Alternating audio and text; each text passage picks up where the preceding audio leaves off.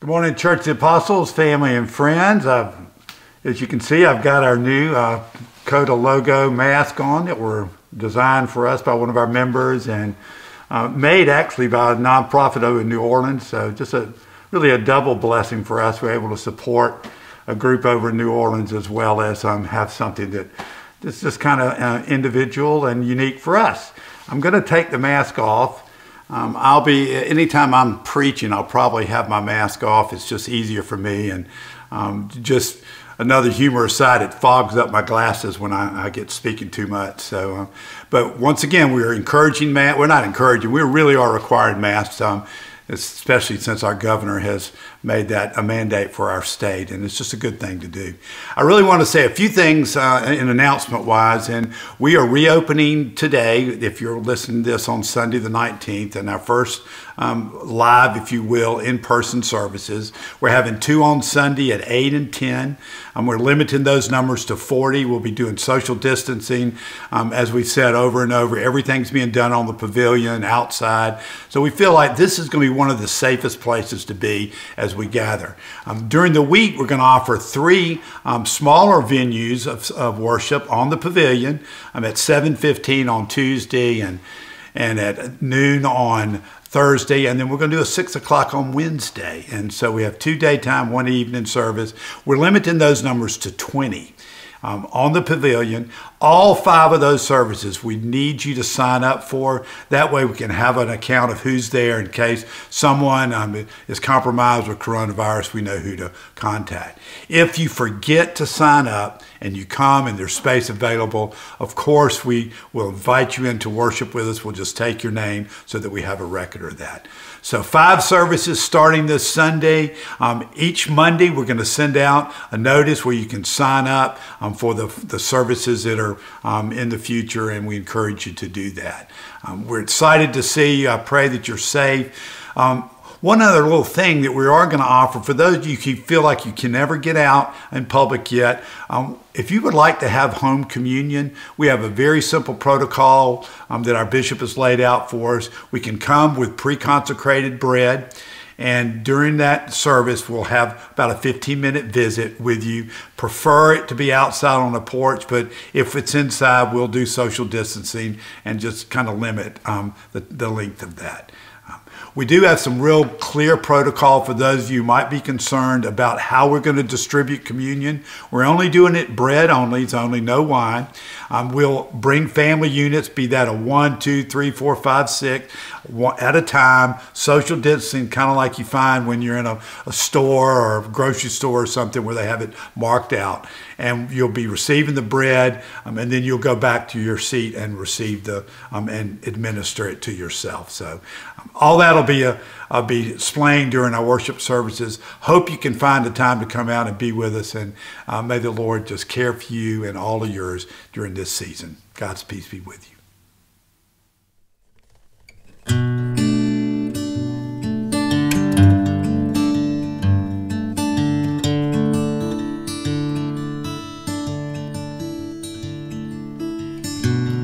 Our mouths, they were filled with laughter.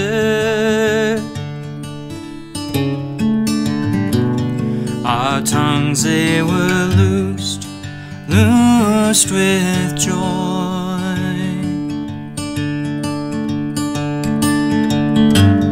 Restore us, O Lord. Restore us, O Lord. Although we are weeping, Lord, help us keep sowing the seeds of your kingdom, for the day you will reap them. Your sheaves we will carry. Lord, please do not tarry.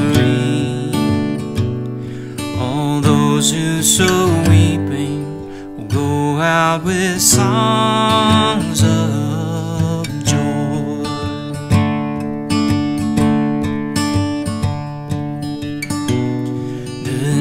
nations will say, He has done great things. The nations will sing songs of joy.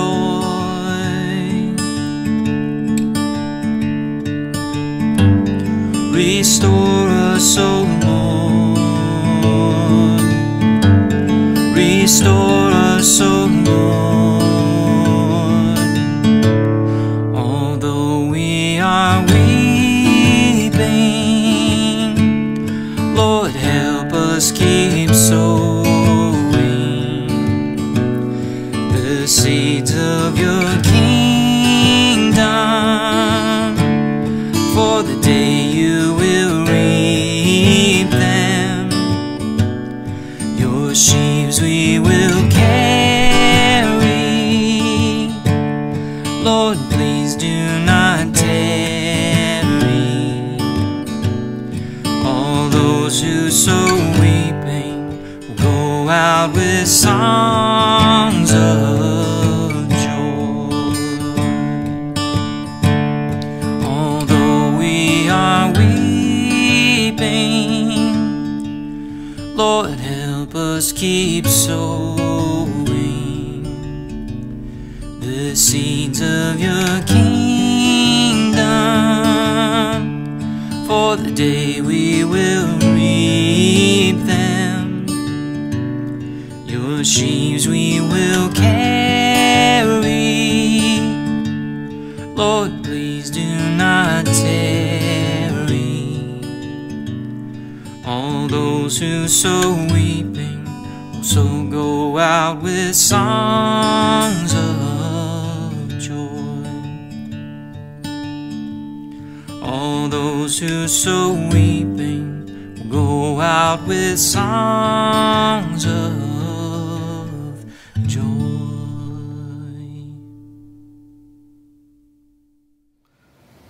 Our liturgy this morning is not our normal morning prayer liturgy that we've been doing, but instead we're adapting the family prayer in the morning service. It's a little bit shorter service, but it'll still sound real familiar. So we'll begin with an opening sentence from Scripture. O Lord, open my lips, and my mouth shall show forth your praise. Join me as we say Psalm 51, verses 10 through 12 together. Create in me a clean heart, O God, and renew a right spirit within me. Cast me not away from your presence, and take not your Holy Spirit from me.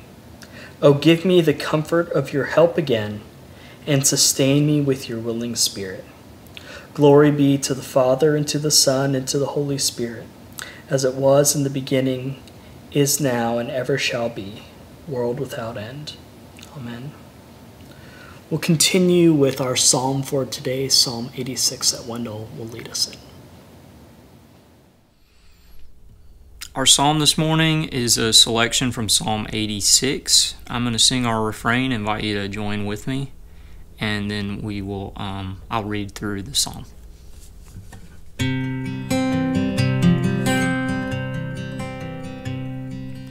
I lift my praise up to you, you alone, you are God.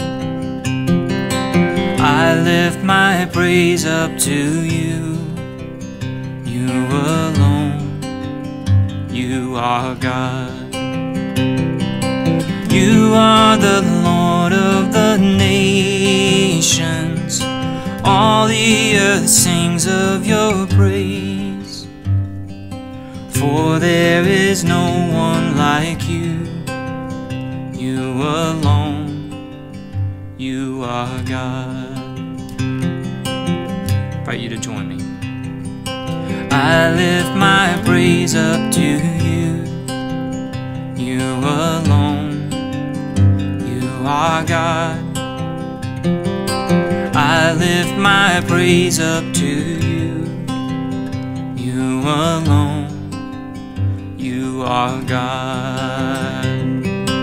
You are the Lord of the nations, all All the earth sings of your praise, for there is no one like you. You alone, you are God. There's none like you among the gods, O Lord, nor are there any works like yours. All the nations you have made shall come and worship before you, O Lord, and shall glorify your name. For you are great and do wondrous things. You alone are God. Teach me your way, O Lord, that I may walk in your truth. Unite my heart to fear your name. I give thanks to you, Lord, O Lord, my God, with my whole heart, and I will glorify your name forever. For great is your steadfast love toward me. You have delivered me and my soul from the depths of Sheol.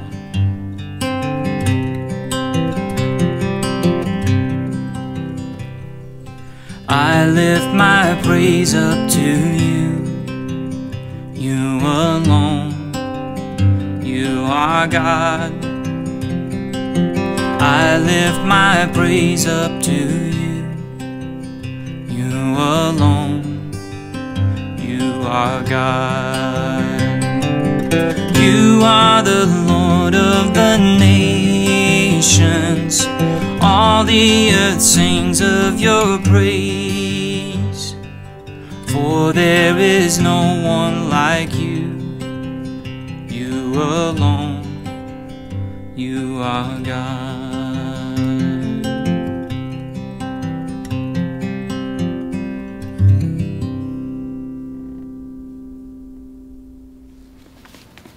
Our scripture reading for today comes from Matthew's Gospel, chapter 13, beginning in the 24th verse.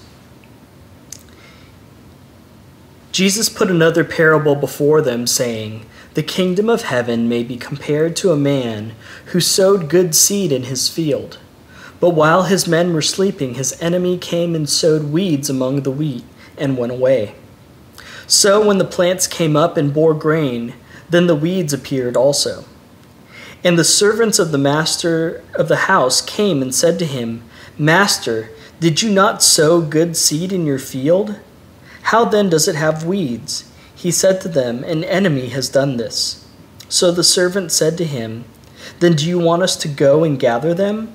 But he said, 'No, lest in gathering the weeds you root up the wheat along with them. Let both grow together until the harvest, and at the harvest time I will tell the reapers, gather the weeds first and bind them in bundles to be burned, but gather the wheat into my barn.'" Continuing at verse 36. Then Jesus left the crowds and went into the house, and his disciples came to him, saying, "Explain to us the parable of the weeds of the field." He answered, "The one who sows the good seed is the Son of Man. The field is the world, and the good seed is the sons of the kingdom. The weeds are the sons of the evil one, and the enemy who sowed them is the devil. The harvest is the end of the age, and the reapers are angels. Just as the weeds are gathered and burned with fire, so will it be at the end of the age.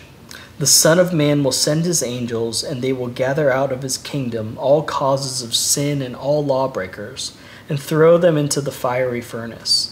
In that place there will be weeping and gnashing of teeth. Then the righteous will shine like the sun in the kingdom of their Father. He who has ears, let him hear." This is the word of the Lord. Thanks be to God.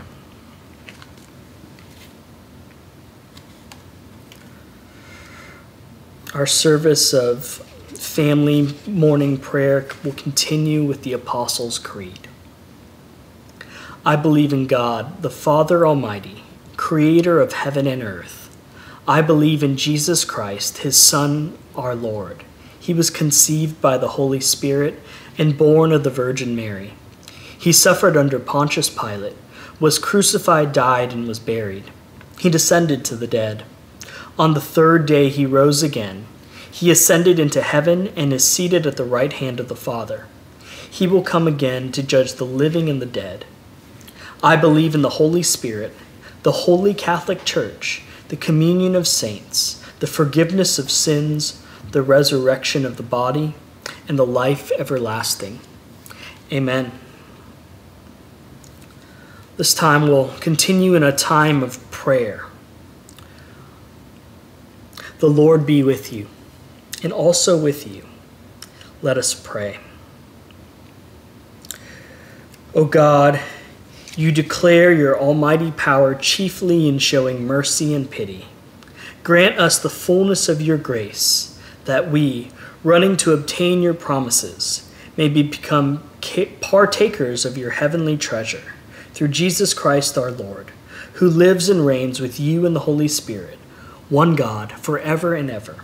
Amen. As we've been doing the past few weeks, we're going to continue in a time of prayer. I'm going to invite your prayers and intercessions. Let us pray for our local community on the Eastern Shore. Let us also pray for the unemployed, for those in financial hardship, and for local businesses.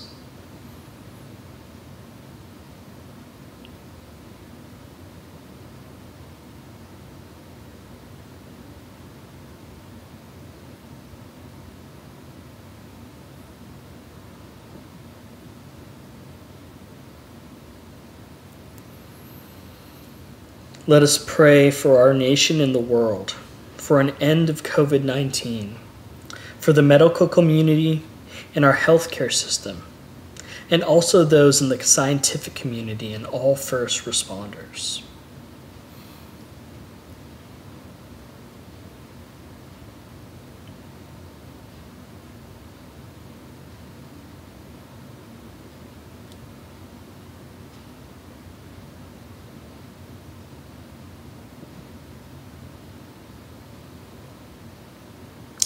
Let us pray for those who are sick, who are suffering or struggling, or who have requested our prayers.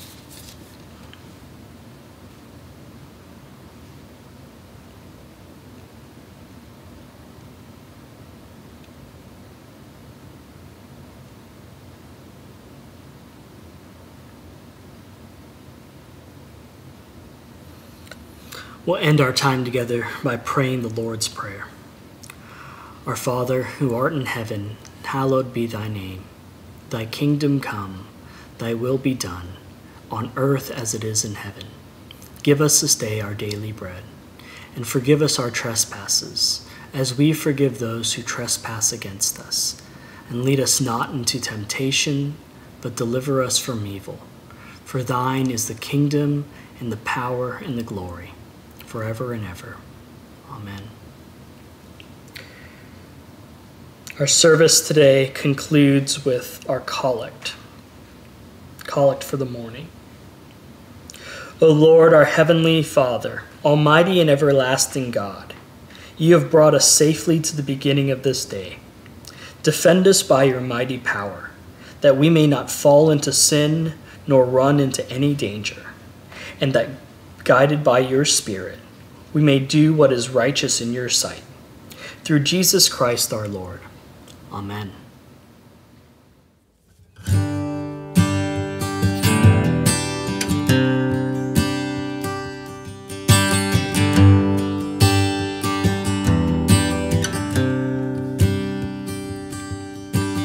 We will feast in the house of Zion.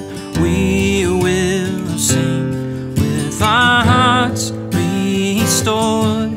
He has done great things. We will say together, we will feast and weep no more. We will not be burned by the fire. He is the Lord our God. We are not consumed by the flood. Upheld, protected, gathered up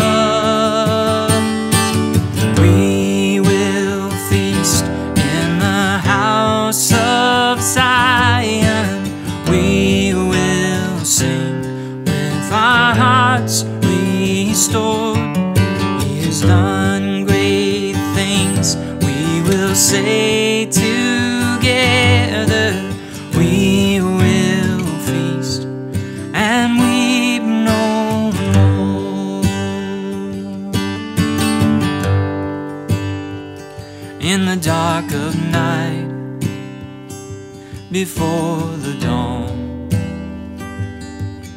my soul, be not afraid, for the promised morning,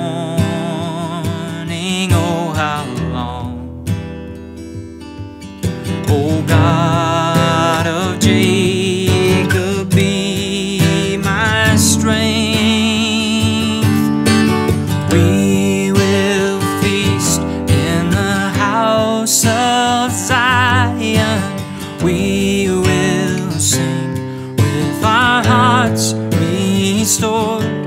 He has done great things. We will say together, we will feast and weep no more. Every vow we've broken and betrayed, you are the faithful one, and from the garden to the grave, bind us together, bring shalom. We will feast in the house of Zion. We will sing with our hearts restored. He has done great things. We will say together, we will feast and weep no more. And weep no more. And weep no more.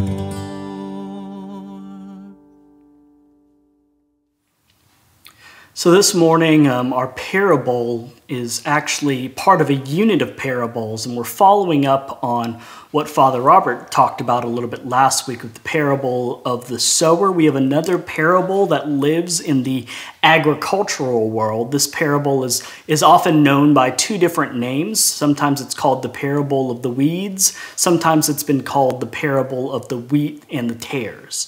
We'll talk a little bit more about why that's the case in a second, but when I think about this parable and this process of weeds overtaking good crops, it immediately brings me back to memories of my childhood. My dad was an avid gardener and keeper of all the plants that grew in our yards and things like that, and so my siblings and I would often joke that he had 4 kids so that he didn't have to hire a landscaping crew, that he would just drag us out there with him. And so we spent, usually an hour or 2, if not more, every weekend, it felt like, doing different kinds of maintenance on the yard, whether that was planting new things, trimming back bushes, and our least favorite activity of all, which was pulling up weeds out of the garden. We didn't like getting in there, and you have to do weeding very carefully, right? If you're not weeding carefully, you're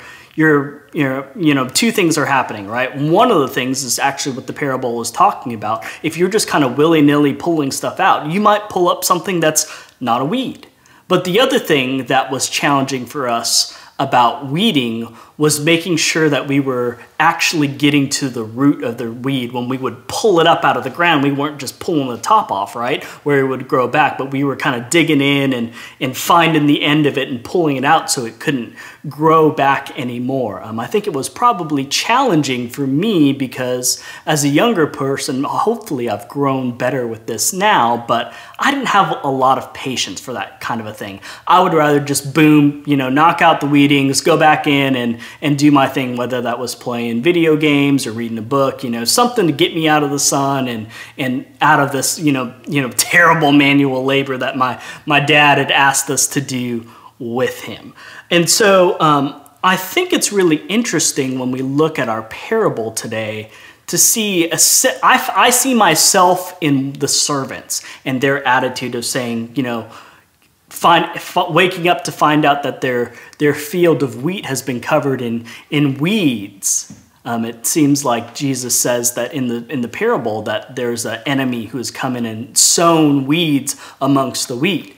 And their response is, well, let's just get rid of it, right? Let's pull it all up. But the farmer, right, he's smarter than that. The farmer, in his wisdom, he says, wait, let's have patience. Let's not get in there and do something drastic, right? If we're not careful about this weeding process, we might actually pull up the wheat that we're looking to harvest when the time comes. And here's what's really interesting about the way that Jesus tells this parable, right? I think sometimes we forget that Jesus was really smart. I know that sounds like a very, very elementary thing to say, but Jesus was smart, right? I mean, he was the God of the universe. He knows things about things. So the way that Jesus describes this process happening, the particular words he even uses to describe the weed in question, is it's actually a type of plant that actually, scientifically we know grows in abundance in Israel. It's a type of plant called darnel. Darnel is a poisonous plant. And what's really interesting about darnel is that when it grows, you can't tell the difference between darnel and wheat up until the point at which the wheat is ready to harvest. Even the stalks of the darnel plant look almost identical to the wheat plant. It's got these pods, right? These things that hold the seeds, almost like an ear of corn, right? And then they eventually sprout. And the only way you can actually tell the difference between darnel and wheat is when wheat's ready to harvest, the wheat stalk grows droopy and the darnel plant still sticks straight up. So the farmer knows this, right? The farmer knows this about the agricultural world, and he says, you can't really tell the difference between what's good and what's bad right now. But let's wait. Let's make a judgment at the end of the day where we can see the fruit of the plant and know how to get rid of it. And I think that's really interesting, right? The farmer, he says, wait and see. It's this reminder, right, in our fast-paced society that you can't microwave this kind of growth that the farmer's at, right? We live in a culture and a society where we're always after the instant, quick solution, right? Just figure it out, knock it out, right? Like, what I said when I was younger. Like, let's just get the weeding done so I can go back in and play my video games or read a book. But that's not what the farmer does in his wisdom. It also reminds me of an experience that I had on a youth summer camp with my previous church that I worked at. We went to a camp and they had all kinds of cool rules and ideas to engage the students. And they had a really particular rule that I didn't quite understand at the beginning of the week, but as the week went by, it made a lot more sense. They had an acronym that they would always say. They would always say WAFO, W-A-F-O, which stood for wait and find out. Because part of the way that the camp worked was that the leaders would know the schedule, but we intentionally didn't tell the students the schedule. Part of the idea was that the students needed to trust the leaders and the counselors, and that they just needed to wait and see what God was going to be doing throughout the week, right? Again, pushing back on that instant gratification culture that we live in. So, for the first couple of days of camp, kids would ask this question all the time, and the counselors would always say, WAFO, right? They're even sometimes like, if we were asking that question too many times, they would even say, hey, we're going to show up at dinner late if you guys keep asking, kind of just reminding us that like, you need to trust your counselors. They know what's best. They're trying to give you the best experience possible. And maybe even waiting and learning how to wait well might be part of that process. And I think what this parable reminds me of is the fact that The way of the Lord, the way of the kingdom of God, it's a way of mercy. In some ways, it's a way of waiting, right? Think about this. God is waiting. Why does God wait? God waits so that he can provide time and space for us to be changed by God, right? If he was just going to get in there and have an instant result, right? Deal with our sin in the moment, right there, right? We might be liable to a different sort of judgment. But God, in his wisdom, right? In his steadfast love, right? As the psalm that we read today says, right? God is slow to anger and abounding into steadfast love. That's God's character. And what that makes me think of as well today is how often we aren't willing to wait and practice mercy towards one another, right? We're so quick to cut one another down, and then we need to wait a second and remember that Jesus says we need to love our enemies, right? The enemy in question in this story, right, is the one who's put the weeds amongst the wheat to begin with. But the farmer doesn't go out seeking vengeance, right? He says, wait. He says, we'll see what happens. He says, we'll deal with this as this comes. Jesus says not only to love our enemies, but he says, right, we need to pray for them. We need to maybe get rid of this us versus them mentality, right? Because when we think us versus them, 99% of that time, we always assume that us that we're a part of are the ones who are right and the them are the enemies, right? And that's just not a helpful way of living in society. That's not what Jesus asked for his followers. He doesn't ask us to constantly be making enemies. Jesus doesn't ask us to say, who is my enemy over and over and over.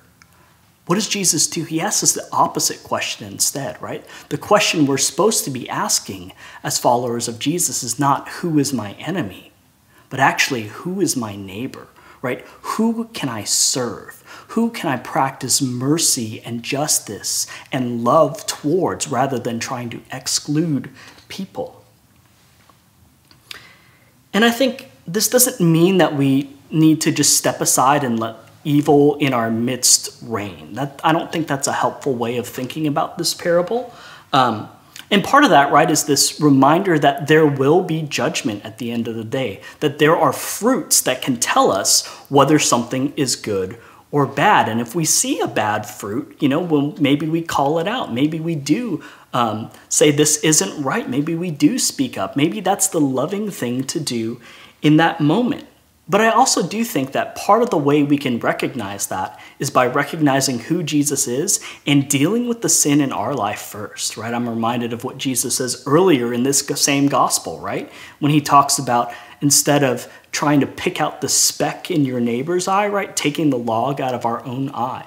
So maybe the first place we need to have some reflection this morning is saying, where are there places in my own life where I'm not following Christ? Are there things that I might blame other people for that I'm actually guilty of myself? I think that same kind of introspection might give us both more mercy towards ourselves and mercy towards our neighbors, right? If we are always assuming that we're the ones who are in the right, we can be more quick to rush to harsher judgments and forget that, we ourselves make mistakes. We ourselves are sinful, and it's not just that person out there who is liable to sin, but it's us as well. And I think it's also a reminder, too, of the mercy of God and the fact that discipleship is a process, right? It takes time. Over time, through the power of the Holy Spirit, God is transforming us more and more into the likeness of Christ. I came across this quote from Mother Teresa this week, right? Mother Teresa is is perhaps the patron saint of the 20th century for mercy. And this is what she said, and I think it's really great. Let us not forget that we are dealing with our brothers and sisters. That leper, that sick person, that drunk are all our brothers and sisters. They too have been created by a greater love. This is something that we should never forget. That sick person, that alcoholic, That thief are my brothers and sisters. It is possible that they find themselves abandoned and on the street because no one gave them love and understanding. You and I could be in their place if we had not received love and understanding from other human beings. I will never forget the alcoholic man who told me his story.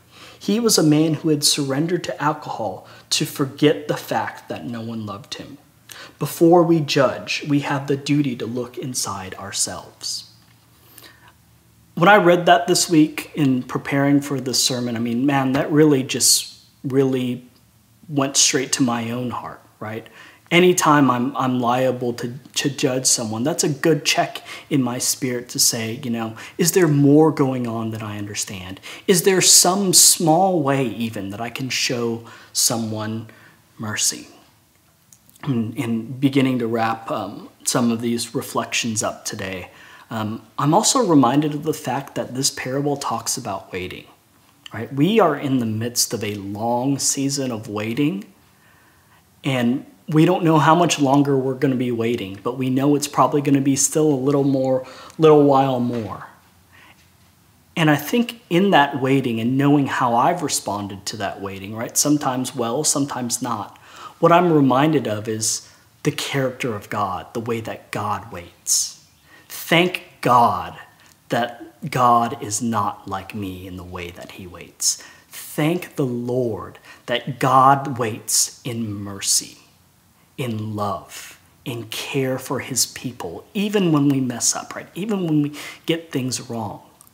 And I don't want to forget the fact that there is judgment at the end of the story. I think the fact that there is a judgment helps us to know that the waiting is going to be worth it, because we're trusting the character of the one who is telling us to wait. We're trusting the character of God. We're trusting in the fact that Jesus is saying that there will be a time where he's going to set things right, where he's going to clear up the injustices in the world and in society. But the good news, the gospel in this parable, is not that we have to wait forever to see that happening, but it's actually already happening in our midst. This parable is about how the kingdom of God can exist even in the midst of evil all around. The kingdom is about the mercy and justice of God. It's about an overflowing of grace despite the evil that we experience in our own day-to-day lives and in the world around us. And so as we wait, I'm reminded that part of that waiting is trusting God and trusting that God is transforming us into his likeness. Part of that waiting means saying, how can I become more Christ-like in the way that I live? And also that process of becoming Christ-like might encourage someone else. It might encourage someone else out of a different way of living to say, hey, maybe I should take Jesus seriously. Maybe there's a different way to live than the evil in the world that I see around me. Maybe that person might be a witness to this kingdom that we see here in the parable of the wheat and the tares.